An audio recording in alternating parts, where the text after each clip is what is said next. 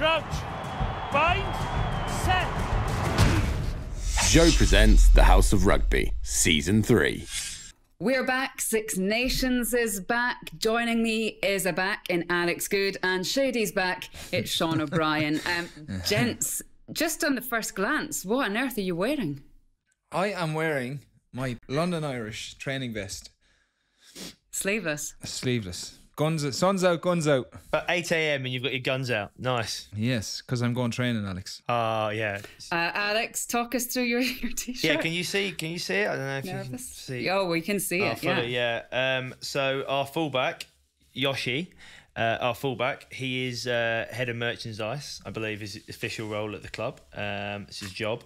And for some reason, he just decides to go and get T-shirts and earmuffs stuff and just put his face on the T-shirts. So, yeah, you just get given these T-shirts, or sometimes earmuffs are just left on my peg and you have to pay for them, or golf balls. I'd like the earmuffs. Can you post me the earmuffs? None of this is lime green, though. This is the only thing we have is our match shirt and this. Everything else is more normal colours, really. I'm so disappointed. Yeah, but it's got his face on it. I like it. Well, I like it. Yeah. He's done well. I mean, like his job is to basically promote his image. So, can't knock do you know it. there is T-shirts out there that people like put their best friend's image just on their T-shirt, and then when you're stopped or you're chatting to someone who doesn't know you quite well, they go, "Who's that, by the way, on your T-shirt?" And you go, "That's my best friend James," or that's my best friend Alex," and they just go, "Where are you going, Sean, with this, mate? You're just filling the air. Stop talking." Honestly, there's people now that are putting their best friends' faces on their T-shirts. Is this you saying you want to get my face on your T-shirt? Do you want me to get a picture of me for you, mate? Is that I what actually you want? would like that, to be honest with you. Do you think we should get some House of Rugby merchandise and see who's the best seller? I'm not included in this, thank you. I'm talking about, obviously, the... Depends if it's like Sean's book or not, because it could be a massive failure or a massive success, really. Oh. How did Sarries get on the weekend, by the way? We lost again, 59 points to 31. We are the entertainers of the league. But I have been following religiously the NEC Green Rockets. Okay, 3 losses, unfortunate. A lot of tries scored. A lot of tries scored for 3 losses. Can't say it was the happiest day. Losing and letting in 59 points is not ideal. But we scored 5 tries, so we're trying to chuck the ball around. I will say, though, we played at the Chichibu, I don't know how you pronounce it, stadium, and it was awesome. Like, middle of Tokyo, you're 5 minutes from Shibuya, people can roll in with drinks, good crowd out, beautiful weather. Really was a nice to have fans there and people enjoying themselves at my expense. Okay, well, I'm delighted to say our first guest is somebody who played international rugby for Australia, but is actually probably an awful lot busier since he decided to hang up his boots. It's the original, is it the original? We'll soon find out. Honey Badger Nick Cummins. Nick, welcome. G'day, guys. How you tracking? Now, I think I've probably met about 3 Aussie athletes who are called the Honey Badger. So are you the original Honey Badger? Yeah, there's been a fair few popping up. Good on them. They're trying to really get amongst it. And I get a couple of blokes actually come up to me, say if I'm at the pub or something, they come up and they go, "Oh, mate, this girl thought I was the Honey Badger, so I went with it, and it worked." And I went, "What do you mean it worked? What happened?" Anyway, I won't go into the story, but it was quite successful. Good luck to it. Maybe that'll help Sean. Sean, that might help you with your dating, mate. I'm fine. I'm perfectly okay at the minute. Really? Perfectly okay. Sean would be known as the Money Badger because that's all he ever goes on about. I'm busy enough. Yeah, busy. yeah. Okay. With that haircut, fair play. I can't wait for the barbers to open. But when I do, I'll be looking well again. Yeah, because you were an oil painting before, mate. Jesus, when did you become a male model? We've got somebody on from Australia, and you two are just talking between yourselves. Just want to get a bite out, Sean. Yeah, it's a go. You're trying. All right, so this bit might stay in or it might not. This is exactly, Nick, why we do not do this live. However, what I do want to know is how well, if at all, you guys all know each other. Because I know that Sean and Nick, you have played against each other Have you ever, apart from playing No, against like Goodie? we've kept everything professional. We didn't take anything. I'm straight, and yeah, we've kept it like that. I think on my side anyway. Yeah, 100%. The only thing I remember of Nick was scoring under the post with a big dive in the Viva Stadium, and then actually I think he was a part of the. You can actually tell the story if you want, Nick. The Dublin Six. So One of the Dublin Six. One of the originals. Oh, Struth Almighty, that was a biggie actually. So we got over there to Ireland, buddy. To see me Rellos. It was going to be a great old weekend. Anyway, we had the Tuesday hard training session. We had Wednesday off, and we thought we'd do a little team bonding. So we ducked out on a buddy Tuesday night team dinner. Couple of problem solvers with the boys, and then all of a sudden, yeah. Look, I mean, we had Wednesday off, and we needed it to come together. Get tight. Get tight, and we did that, and all of a sudden, a couple more, and then your buddy, you're at the pub, and yeah, sure, things can like drag on a little bit, and you can have a bit of fun. Boys get excited, happens time to time. Anyway, we buddy get back, and there's a big drama. There was some someone got carried into the hotel. Either way, we had a good night.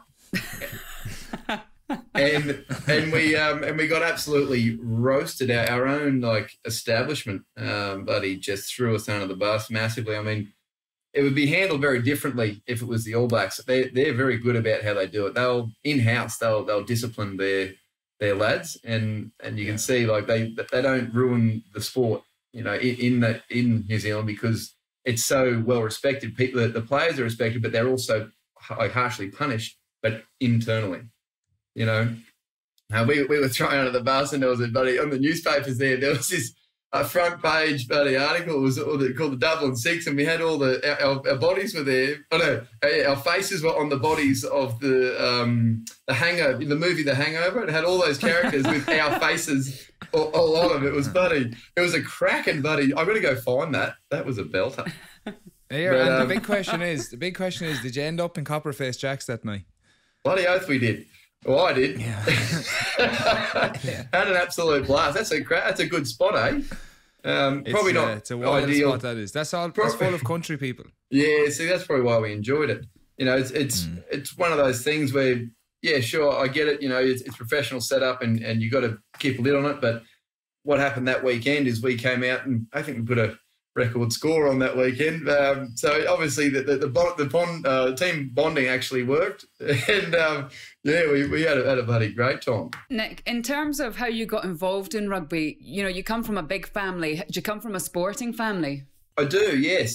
So my old boy and mum both real sporty. Dad was sort of more the brawn, and mum was the brains. Don't know how that relates to me, but I think being one of 8 kids is an interesting one. You get a lot of competition when growing up, whether it's for not for tucker. There's enough tucker for everyone, but it's more like if someone's got something good on their plate, and then the younger kid, he's got a bit of meat that you want.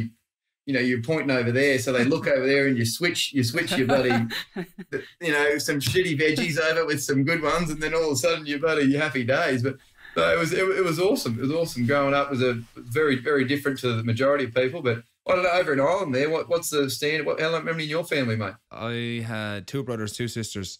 Yeah. They used to call me the dustbin, actually, because I used to the same thing. Anything that was left on the plate, I had it gone in 2 seconds. But yeah, some fight. There was always a few rows and fights over food in our house, to be fair. But it's all good fun though. You'd have your mum. My mum used to go run around the kitchen with a wooden spoon trying to hit us a few belts of it to try and get us to calm down. I actually remember one day my older brother was there, and she broke a wooden spoon across him, and he started laughing at her, which absolutely drove her insane. And she got another wooden spoon and broke that across him. I swear to God, I thought she was after buying 20 wooden spoons because I think she broke 7, and then she was all out and she gave up then. She gave up straight away. It was one of the things, actually, I was talking to my brother a few weeks ago about. We were laughing about it again. Yeah, the wooden spoon story. That's the best. I only had to 7s a lot. I only had two breaks on me, which was bloody. I was a good boy, mate. But yeah, it was one of the things when the tucker's there too, and you got your arm over, like, around your tucker there, and then your plate's in between your arm and your mouth. So and then you've got this arm is good for blocking or stabbing with a fork if you're coming in too hot. Alex wouldn't have had that, Nick, with the way he was over in England. It would have been like, he just would have been told off from a distance. Saying, He was fed. Bold He actually had someone to feed him. You know so much Alex. about my childhood, mate. Bloody hell. You've been a naughty boy, Alex. Go to the Yeah. corner and sit there and behave yourself. Yeah, I like the stabbing action, to be honest. It was all about the fork, mate. I drew blood on my brother once, and he ended up chasing me up the stairs and giving me such a hiding that he was rubbing my face on the carpet until I had like a burn down my face, to be honest. Oh yeah, you really forked him up. That's for sure. Yeah. See what you done there, mate. So we were finding out, Nick, Alex's stories from Japan, and there always seems to be quite a lot of stories from Japan. You played some rugby over there. Did you enjoy that experience? Oh, it was something different, eh? Holy struth! I was shocked at just, and I love the Japanese boys. They're honourable. They're courageous. They'll throw themselves into any problem in the field, like in a game, and they'll knock themselves out. No dramas, and then they'll back up and into it again. They're very, very funny, especially when you get out and on the sauce with them. Another team bonding session or whatever else. Remember one time we were all in there on the sake and we're buddy legs crossed in these on the bamboo floors and I can't sit like that for that long. I'm buddy moving around. I got buddy worms and these bugs are all sitting there and we're just necking these little sake shots.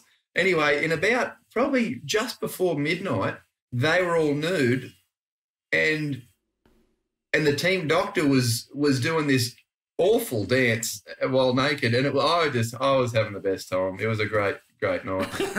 Yeah.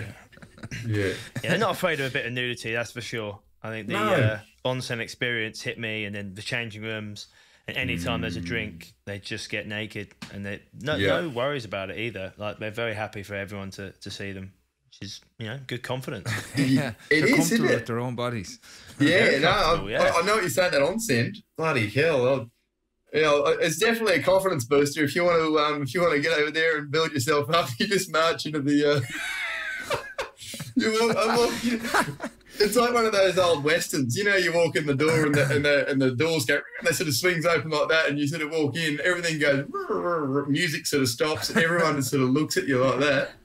And obviously, you've warmed yourself up. You're packing heat, and then the rest is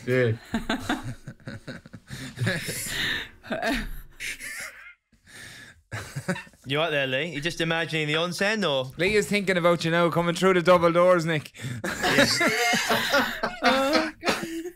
Do they get naked out in public, like in public bars and stuff like that, or is this all in-house stuff, like? not so much in public bars. Public bars. Like, Yeah, as in, it's not like like- if they're having a party in a bar, like, and things They kick just off, go to the and next pub. minute, at the end of the night, everyone's running around with nothing on them. No, it's not 6 p.m. first pint they get naked. It's not quite like that.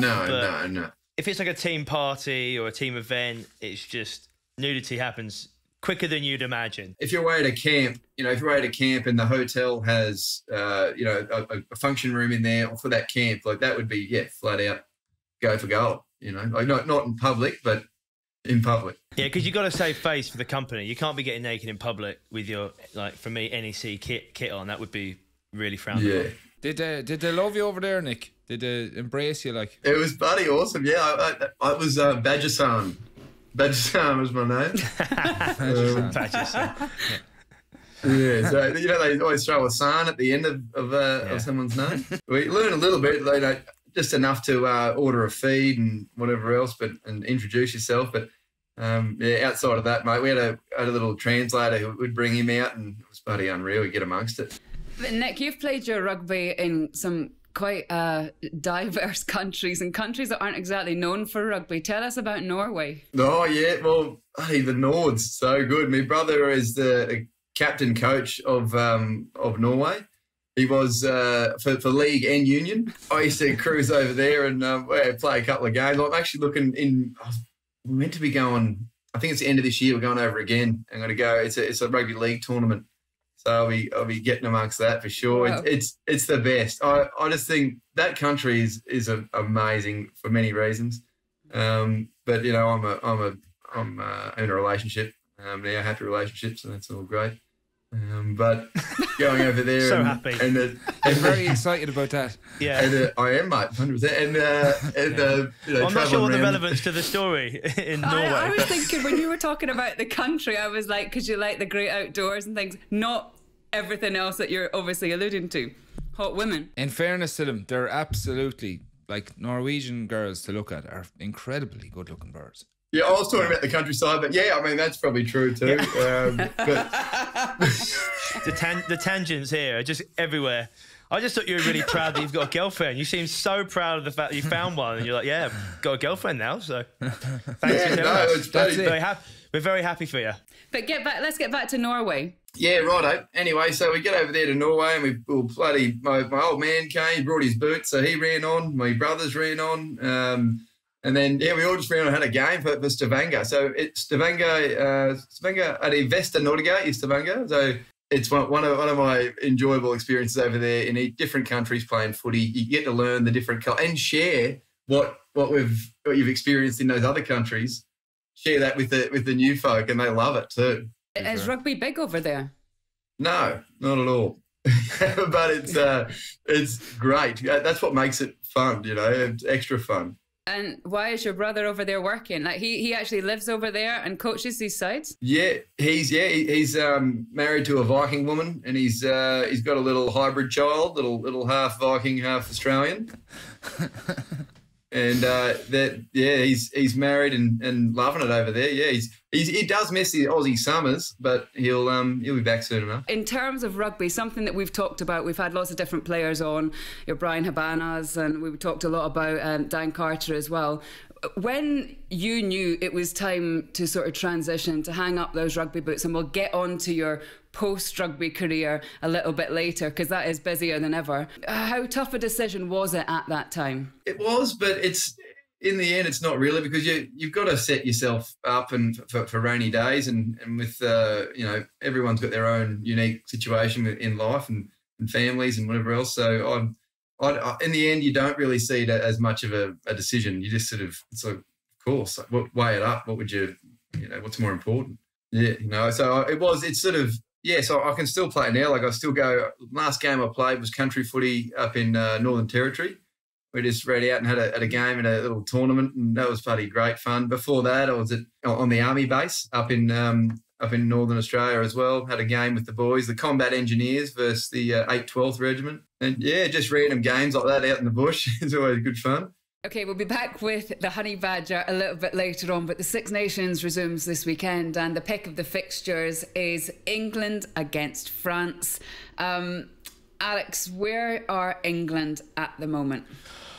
Well, I think a lot's been talked about them. A lot's talked about the referee decisions, captaincy, how talk to the refs, etc. Like I thought Wales played very well, and I think there's a very high expectation for England at the moment. But going to Millennium Stadium, a very tough place to play, whether it's Ireland, England, whoever, really, really tough place. And I just think there wasn't much expectation for Wales coming into the Six Nations because of what happened in the autumn and previously, and I think they're playing really well, and so England got the backlash of that, but I just think they'll be disappointed. But that's one game out of 3 though, isn't it? Yeah. I mean, they lost to Scotland. Were they convincing against Italy?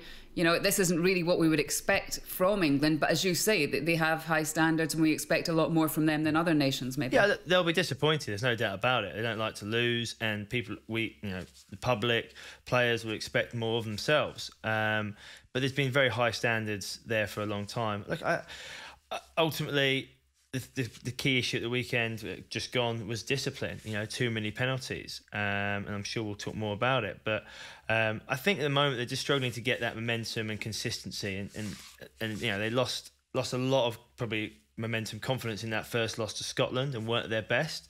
I think the Italy one, I think it's a lose-lose. You play really well. You say it's Italy. You don't play that well. People say, oh, well, you could do better.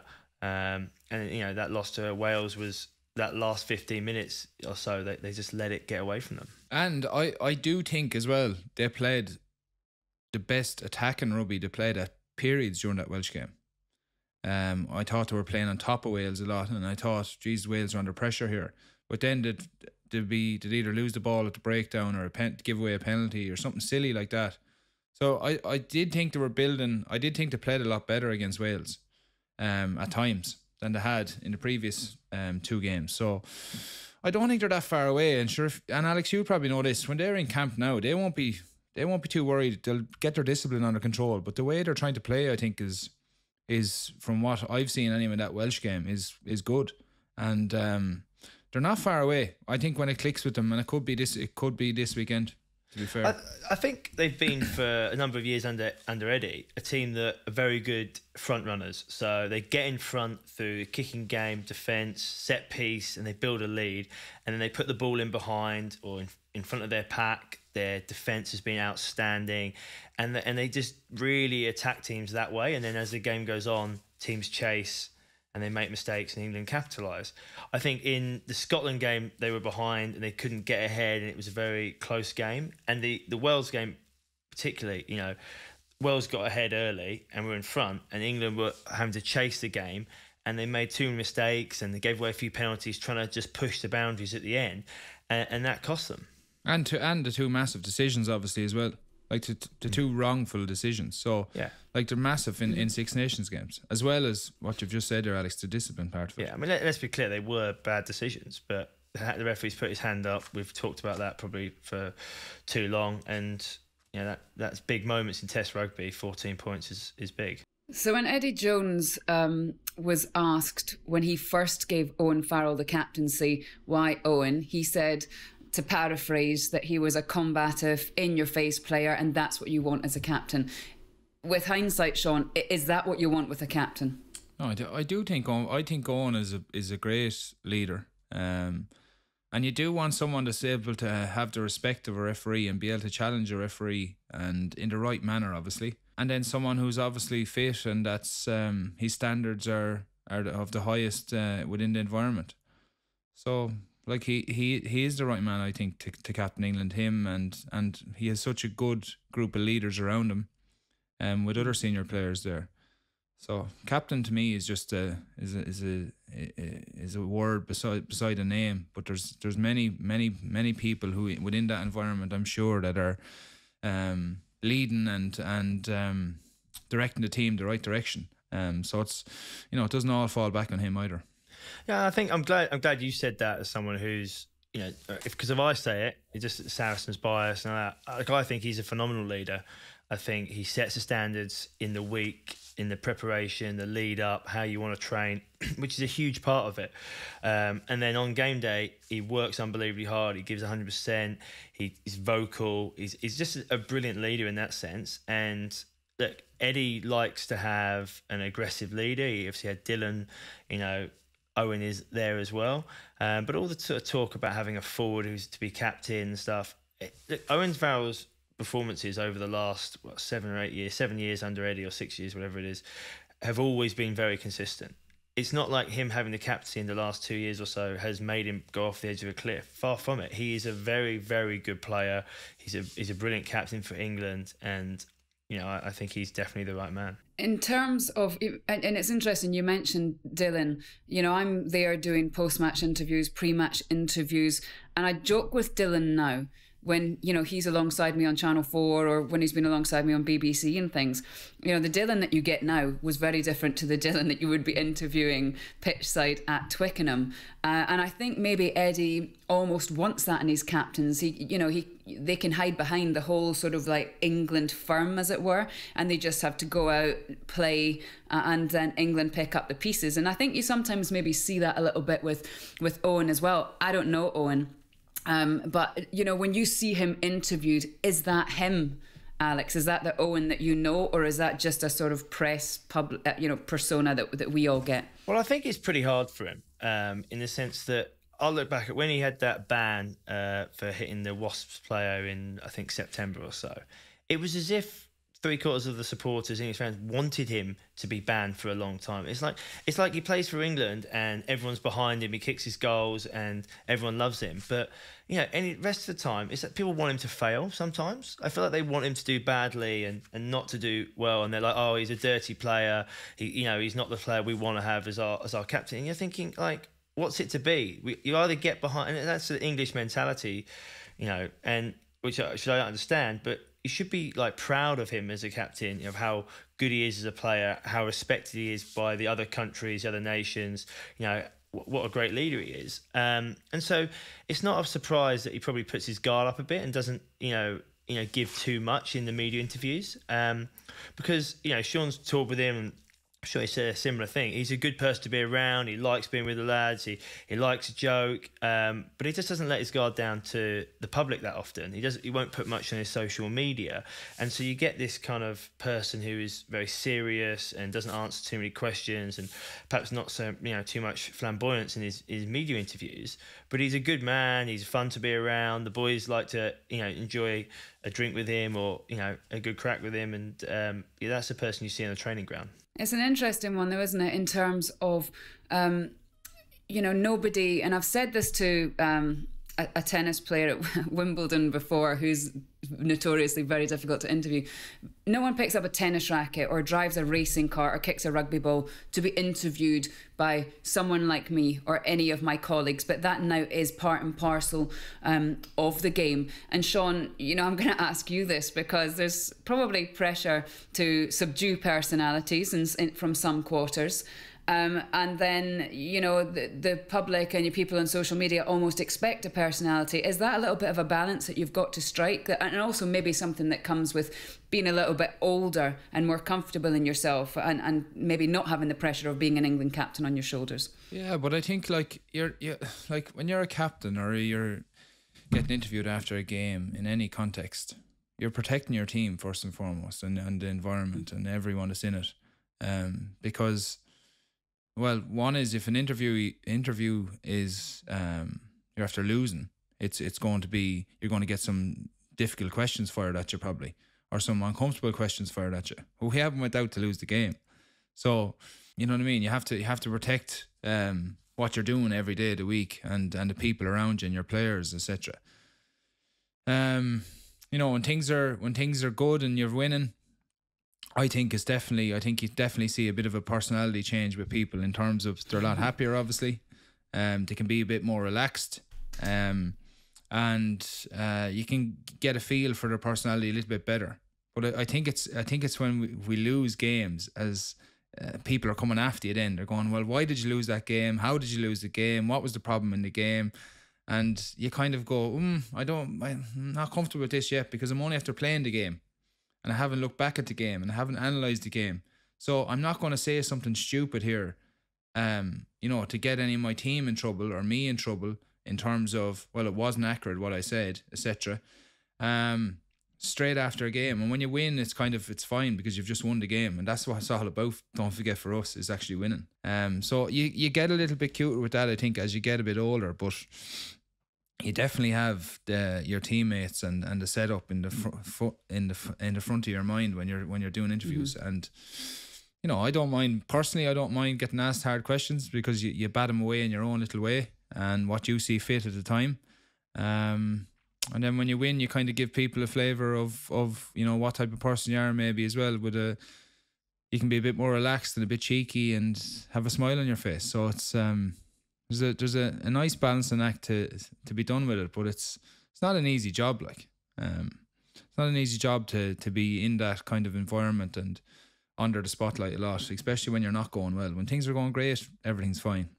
Things are going bad, everything's not really fine, and you have to protect your teammates and the setup. Well, let's stick with England, but this time move on to the Red Roses. I'm delighted to say that Mo Hunt can join us. Mo, I know you're up against it time-wise because you have a very important meeting this morning, an appointment this morning. Tell us.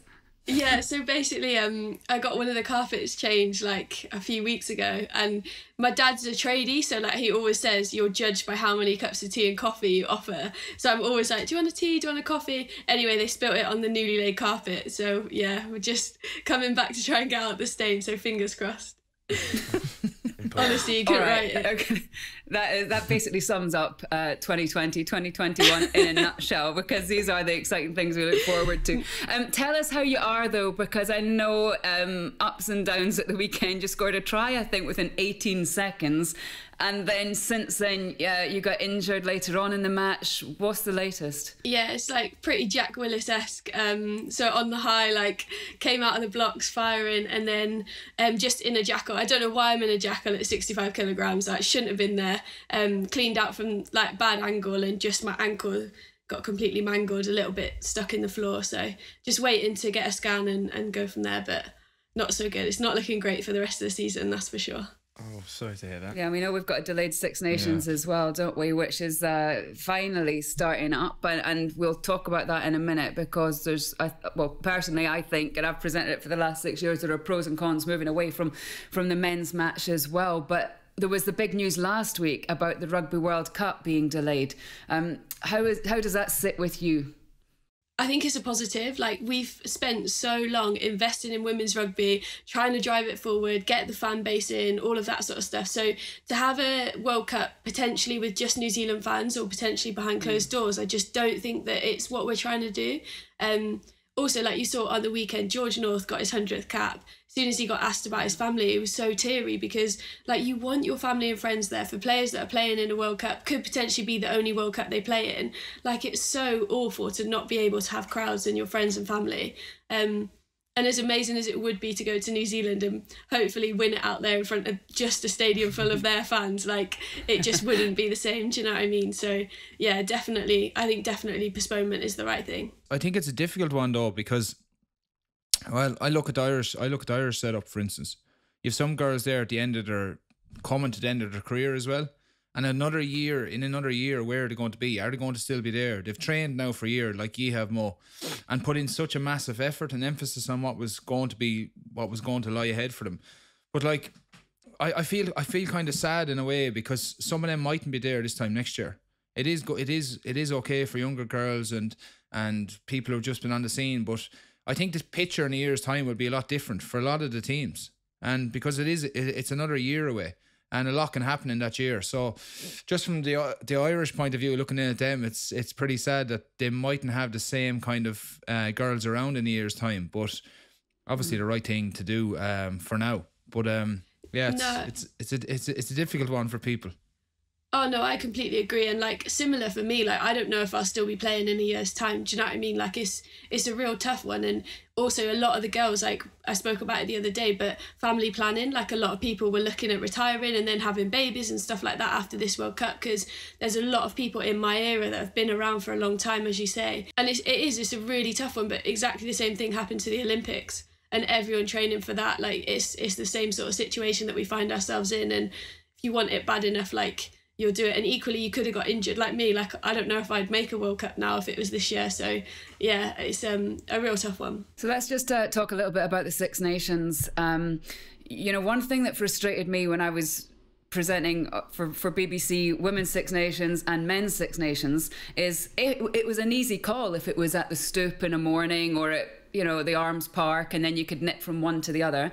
And sometimes you would actually get an England-Ireland match in Doncaster exactly the same time as an England-Ireland match at Twickenham. And to me, that just made no sense whatsoever. So do you think it has been enforced, but do you think it's positive that the women's competition has moved away from the men's competition, even to try it? Yeah, massively. I honestly do, in terms of what you just said. Like, rugby fans are rugby fans. So hopefully, like, that's the people that we're trying to get interested in watching our sport and actually stand up and take notice that we play like a decent brand of rugby. Do you know what I mean? So, like, we want people like that to just have a look, come and watch a game. If it's on free-to-air TV, stuff like that is so important for us to be able to grow it. And as you mentioned, not only playing at the same time as men's games, but women's Six Nations historically, we've played on the same weekend at the same time as all of the other games. And it's like, if you're a women's rugby fan, like, you don't get a true representation of how many people want to watch. So I think it's huge in that perspective. But I'm gutted that it's not a Six Nations. Like, we're calling it a Six Nations, but it's not. It's 2 games in a pool and then it's a final. Like, it's not, the Six Nations is so unique. Like, it's an unbelievable tournament to be part of. Like, we've all played in it. It's just incredible. You build through it, you know everyone that you're playing against. So I think it's a real shame that it's actually taken a hit and become almost like that Autumn Nations Cup format. I think as well, the lads, the men's game can do more for the women's game. I think the players can do more. I see it at home. I like going and watching the Irish girls play, and it was absolutely class because it was such an exciting game. It was like, I don't know how many tries were scored. I think there was 10 or 11 tries scored in the game, but it was a great game to watch, and I think we can do our bit as well in promoting that, because it was an exciting game. While it was a freezing cold day, it was exciting to watch, and the effort that goes in, and knowing some of the girls who are playing at Wasps at the minute, personally, the Irish girls, like, they put so much into it, and I do think it needs to be pushed a little bit more. Definitely, like, to get people in there and get the support that they all deserve. Mo, as you know, I presented the first live terrestrial women's match that has ever been on TV. But I think Sean makes a really good point, because, you know, when I've been at Twickenham for an England-France match, which has been played after the men's England-France matches, the English boys, you know, they've got a function to go to. They walk around the pitch. The French team are told to go out and watch. Now, okay, maybe they shouldn't have to be told to go out and watch, but you do get all the guys sitting in the seats at Twickenham watching, even if it's just for, you know, the first half or something. But, you know, I think that's quite powerful to see that, and if it's cut up on television as well. I think it's really important that male rugby players support the women's game as well. Oh, it's a huge statement. I think the thing that France have as well is they are all in a training venue. So they train out in Marcoussis together. So they're around, like, the guys all of the time. So they have that bond. But whereas we're kept pretty separate to our guys, like, a lot of people ask, like, oh, do you ever see the guys? Do you train with them? That sort of thing. And it's just, there's no kind of communication or anything across the board for that. Like, there's a few that definitely tweet sometimes, or like they'll make a token effort, but it means so much to the girls when they do, and I don't think they realise the impact that they have when they do stuff like that. Yeah, I think certainly at Saracens it's been a big eye-opener in terms of the players since the women have started training at our facility, and they're there full-time. A lot of the time when you see them training, you see how much hard work they put in, and then we see them playing, and the respect levels are huge. And I think, you know, it's stuff like that for everyone to see and hang around and watch them train and watch them play. It makes a massive difference. And, you know, I can only reiterate, having watched the England-Ireland game last year at the Stoop, and just was so impressed with the standard. And, you know, again, seeing it live is the best way. And you know, more and more people need to get behind it. And I guess I was going to ask as well, Mo, was, you know, what more can people do? What more can the game do to promote or sell the women's game, really? I think, like, can we hold there? Sorry, they're actually at the door. He's there. I can see you looking. I was like, oh, he's at the door. Sorry. I've got so much to say on this as well. I'll be 2 seconds. I'm really sorry. Oh no, she's got crutches as well. This is a desperate scene. Yeah, we're gonna keep that in. Okay. Did you see the fact that I've got, like, the most terrible shorts on, but my top's actually quite nice? I did the classic Zoom but thing. Again, that is, like, literally the last 12 months in a nutshell. So the carpet fitter's in. Things are looking good on the house front. I think you were going to answer Alex's question. Yeah, so for me, like, I think Saracens and Harlequins Exeter now jumping on board, and Sale to an extent have done it really well. Like, I'm not slamming Gloucester, obviously they're my team, but you go to their clubs, you see massive pictures of the girls next to the guys. Like, it's a real wholesome thing, and it makes such a statement. Like, when you go to those places and you see how much buy-in there is across their social media accounts, all of that sort of stuff, and it just generates like the professionalism. And I don't think it's any wonder why those teams are attracting the players that they're attracting, because like it's just brilliant. For me, media has to do more. Like, it comes from the media, and when the media buy into it, that's when we get more sponsorship, the money starts flowing into it. But at the minute, I don't think you can ask for all of the sponsorship without having a platform for it to be played on. So as soon as it goes on to BBC, as soon as our Prem games go out there more, like it's such a good product that we're producing, but I just don't think that we're like planning it well. And equally, similar to what you were saying earlier, Lee, like, we're playing Prem games. Every Prem game was broadcast last weekend. Yeah, it was broadcast last weekend, but they were all at 2:00 or kicked off at 2 or 2:30. So like, your women's rugby audience, they can't watch it, whereas across the men's, like, you see a Friday night game, Saturday, Sunday. I just think that more needs to be done to be able to allow people to watch it if they want to. Yeah, I think that's such a good point. Just before you go, yesterday it was announced that there was going to be a feasibility study being carried out on whether the women's game could support a British and Irish Lions. Is that something that you'd be for? Definitely. Who wouldn't want to play for the Lions? Like, it would be epic, yeah. So no, I'd be hugely for it. I think, again, it's just an amazing opportunity to be able to promote the game and bring people together, and being able to play, like, I know a lot of the Irish girls, Scottish, Welsh players, I play with half them in the team, and being able to potentially be part of something like that would just be so unbelievably special, yeah. Well, thanks so much for your time. I'll let you go get your carpet sorted. Don't give them never give them any coloured drinks. Water. No, never again. I blamed my dad, honestly. I was like, this is terror. Blame your dad. Back into your t-shirt no more with the shorts. Back into your comfies. Back into your comfies. Okay, let's bring Nick back into the programme. We've just been talking about England. Nick, how much rugby, if any, do you watch now since you've retired? Geez, not a lot. I get out and play every now and then out in country footy, but watching is if the Wallabies are playing, I'll probably watch a test match there, but that might be the most of it. Yeah, a couple of Western Force games. I love to see them. They're starting to kick back off again, which is awesome. But yeah, not a lot, nowhere near as much as I used to. And why watch TV when you can be on it? And you're on it quite a bit over there, aren't you? You've done some great stuff. Yeah, look, it's not the best mug for TV, but it gets the job done. Yeah, it's entertaining though. It's entertaining. I think, like, even from your social media and hearing stories about you and stuff, like, you'd be sniggering to yourself, looking at you. Where did you get like the quick wit and the sayings? Oh, mate, I think being one of 8 kids, you've got to be pretty sharp when it comes to negotiating things. Like, if you're trading a lolly, for that footy or whatever you should do, it's constant. You got to be thinking and strategizing, and and that humour is always the way to get yourself out of trouble. So I find myself in trouble from time to time, and that seems to help. Similar. I'm actually quite similar. Try. Nice one, Alex. Nice one, Alex. Is that your telephone voice? Nick, I know you did SAS Australia whilst carrying a pretty bad shoulder injury at the same time. I mean, most people would think it was hard enough to do if you were like 100%, but you went into it, battling before you'd even started. But how much of what kind of an experience was that? Because it seemed to humble you in a lot of ways from the clips that I saw. When you do certain work on TV, you're doing a certain role, you're being a certain character, or you're this or you're that. But when you're on something like that, I took it pretty seriously. Like, it is one of those things where if you do invest yourself fully into it, you will learn a lot about yourself. So when you're in lots of pain, physical, mental, emotional, whatever it is, the longer you're in there, the more.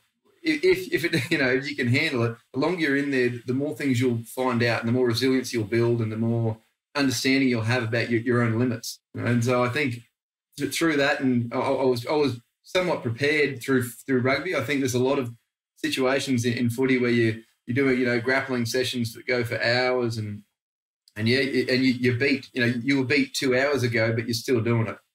Sort of thing. It's that mental sort of I suppose durability is what really came in handy there. And I wasn't there. I'm not there to bloody crack jokes, and I'd like to, and whatever else, but they're listening. There's cameras everywhere, and they're all like, buddy, India. They're like recording everything you say, and then they'll bring it up at some point and use it against you if you.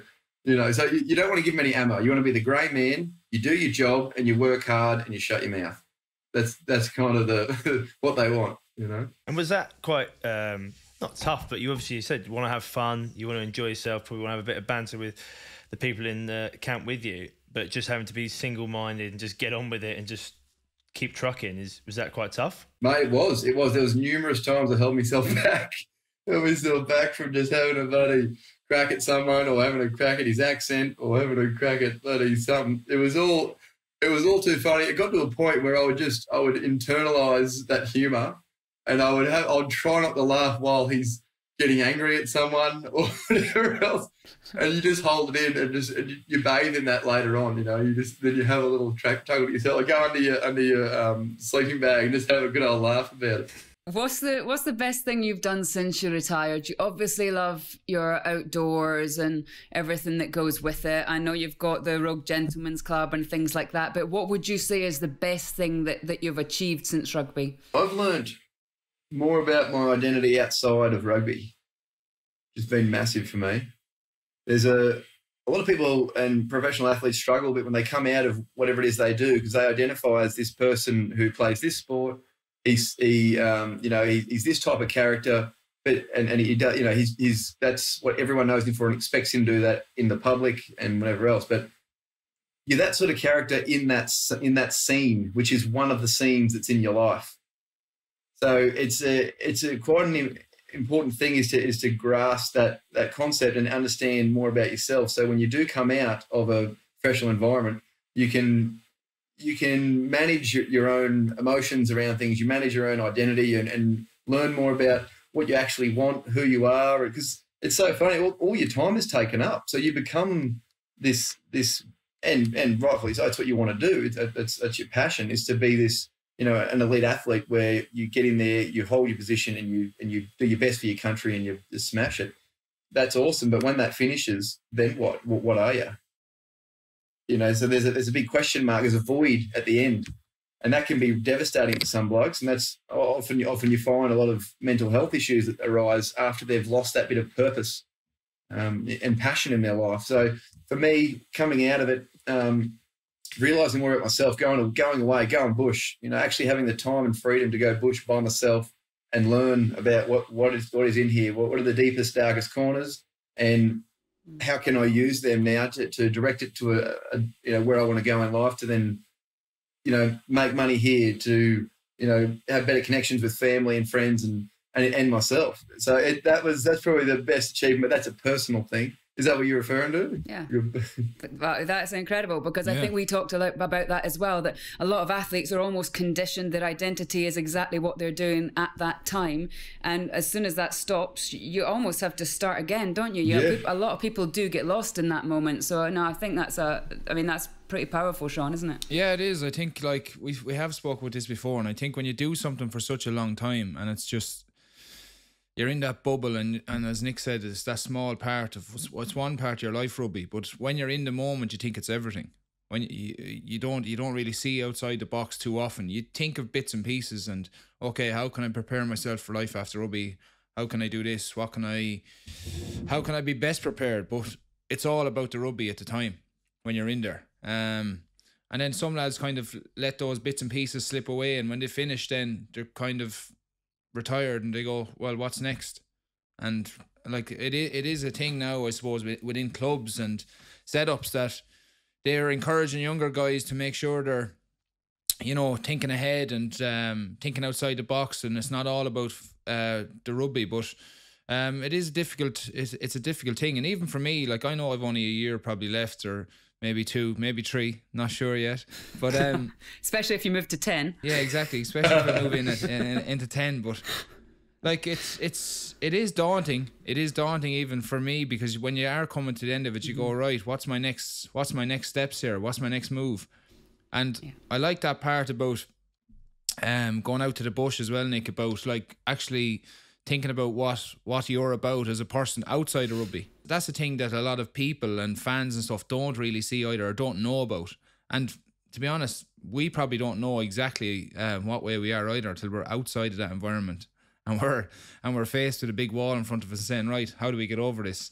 So it's quite interesting, it's quite complex, and a lot of lads do suffer with it. But there's a lot of, I will say one thing from the rugby side of things at the minute is that clubs, unions, they have like things in place to help people, I suppose, take that next step in their journey in life. Yeah, I mean, it sounds like you took stock of everything you'd done and you went out to the bush, as you said, and you just took your time. I think so many professional sportsmen, they just need to find that next thing straight away. It's like they finish one day playing rugby and the next day they've got to have a job, they've got to have this, and everything's sorted. And I think maybe it does take a little bit of time just to sit back, as you did, find yourself or understand yourself and the worst moments and the highest moments, and take stock, really. It's funny, Nick, because I love shooting. Yeah. And when I'm shooting, I don't think about anything else. So like I don't think about a thing, and I feel I'm like a different person after, to be honest. I'm completely like relaxed and stuff. So that's actually something I need to actually look into now, is where can I get away when I finish rugby for a couple of weeks in the bush, or to survive off the land and have a good chat with myself. It's not something back in the day. I was more like, it's a young bloke thing, Matt. Maybe it's a growing up thing where you want to learn skills and you want to get ready for something that just feels like you need to do. So, mate, I think that's a really important thing, that a lot of blokes need to do something like that. Not about going and killing things, but learning how to take care of yourself and others if necessary. That gives you that bit of confidence, that bit of that void that's missing. It sort of fills that up with a sense of pride of being a man, and it doesn't mean you have to, obviously be that side of it. There's other ways to do that. But for me, just quickly, I don't want to bore you, but with that one, when I said I was going away, I went away for a bit in the bush. I got my learners on my motorbike. I bought a motorbike, got my learners, and then buddy put me swag on the back, strapped it down, and took off. And then I just went out to the bush, out to Uluru, out the big red rock in the middle there, and on the journey, it wasn't where I was going. It was all the things that happened. It was 9,000 Ks round trip, and I went from there up to the northeast of Australia, up to Cairns, and then down to Sydney again. Mm. And the things you find, the people you meet, that's where I ran into that bloke who told me the Timbuktu story out among many others. Geez, I wish I could remember the bloody things. Oh, far out. I absolutely love that story. Oh, mate, it's culture. It's important. We should be passing that down. Anyway, there's emus, and there's goats, and there's bloody kangaroos, wallabies, there's animals, and dingoes, whatever it is, they're all flying across in front of the bike, and you're losing. I got attacked by a mob of bloody emus. There's some little chicks there. I didn't see them. And the mums come flying out with these massive bloody wings and just crack. I sort of head to the side, and it hit me on the shoulder, and the bike sort of slid a bit like that, and then I was just out of there. See ya. But yeah, just like, roll the swag out on a mountaintop, sunset, over the desert. That's a time when what you're saying about is this silence, because that's how you get rid of the clutter, all the monkey mind. It's thinking all the stresses, and all that slows down. And once it's chills for a sec, you actually go, oh, there's a moment of hyper clarity where I can actually think for myself of what I am and what I want. It's beautiful. And Nick, before we let you go, just tell us what's next for the honey badger. What you got on your radar? Got a few things coming up. I've been doing a few little mini series off the grid sort of stuff, out adventuring, surviving crocs, dingoes, whatever it is. That sort of stuff is fun. But I'm actually I want to get more into the that sort of thing, but in a comedy, more comedy involved in it. So I want to do some mini series where I'm in control of the narrative. I'm not under the under the rules of a big company that can't have these certain things said or these certain things done because it doesn't fit their You know, brand. Yeah, their brand. That's right. I want some freedom, I suppose you might say, to let the dogs out. And am I right in saying you went hunting in Mongolia? A pretty random place to go. Yeah, mate. It was the week before the Wallabies versus Barbarians at Twickenham. That was my training. That was my preparation for that game. I came from Japan. I flew to Mongolia, and then we met up with a nomad family who live. So we fly to Ulaanbaatar, the capital, another 3-hour flight, and then a 5-hour drive in a 4 drive over mountains and no roads or anything. And then we get to this little family who lives in the middle of nowhere with these beautiful, the red pink circle things on their cheeks, and it's just like the documentaries that you see. In the mornings, we'd get up and we'd get the eagle out, and this thing is a bloody monster. It's got it's called a golden eagle, and it's got a cap over its melon. And they take it, we get on the horseback, and we get up these bloody mountains, and there's this. Mm-hmm.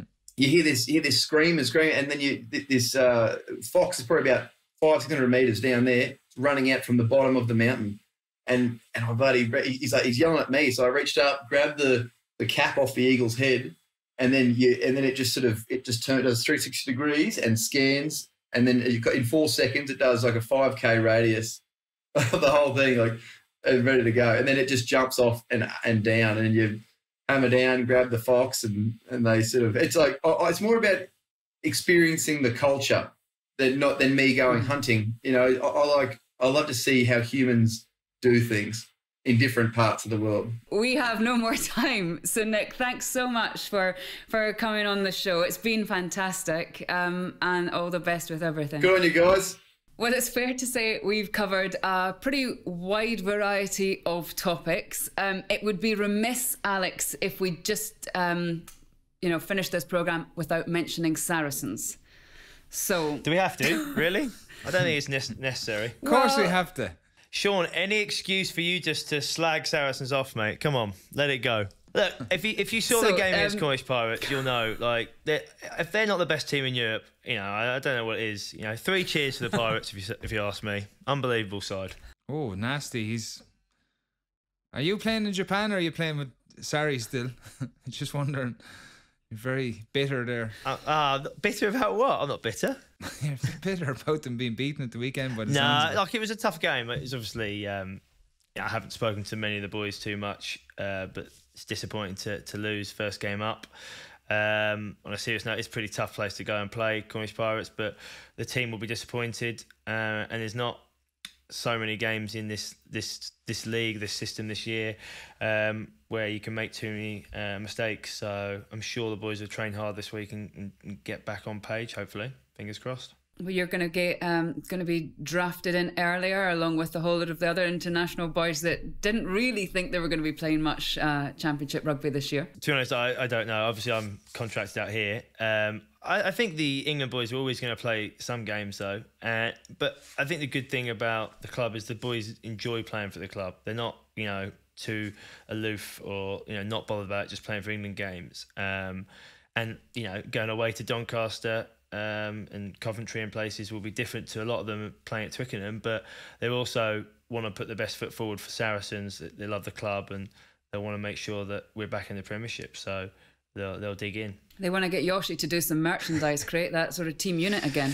Yeah, I mean, the unity through the merchandise from NEC's pride of Yoshi. He is, I think he's got 108 caps for the club, which is the equivalent of about 300 Premiership caps probably. So he is the man, and as you can see, he's put himself as a superhero. So, yeah, the Yoshmeister. Fantastic, gents. Thank you very much. We shall do it all again next week. Thank you very much to you guys for listening, for watching, for subscribing. We'll see you next week. You've been watching the House of Rugby Season 3 on Joe.